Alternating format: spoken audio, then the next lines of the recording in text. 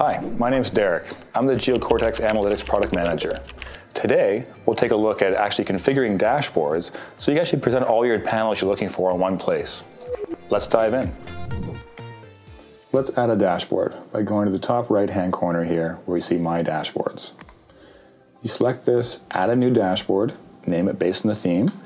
I'm going to look at a theme for LA County Services and call it that, LA Services Performance.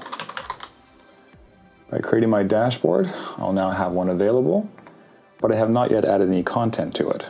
To add content, I need to go and find panels I want to add to my dashboard. So looking at services performance overall, probably want to see things that impact it, such as the server, the ArcGIS server, and maybe essentials as well.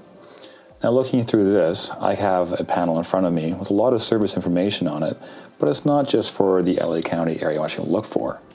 What I can do is apply a filter to it and type in only things for Los Angeles. When I filter this, now I can see all my services for Los Angeles, and this filter will be retained when I apply it to my dashboard. I go over to here, this icon, and I can add it to my dashboard I just created for LA Services Performance. Now I have that added. I can also go through and take a look at my server, which it resides on, to see how it's performing, and I can correlate that information. Going down to my actual memory usage, I think that's also very useful to be able to understand how my services are performing to ensure the actual hardware can handle the demands. So I'll also add that to my dashboard for LA Services Performance. Finally, I'm going to go and filter this whole menu and take a look for my LA County application that I want to monitor.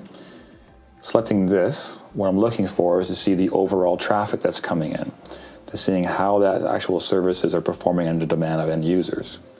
And I'll also add that one into my dashboard.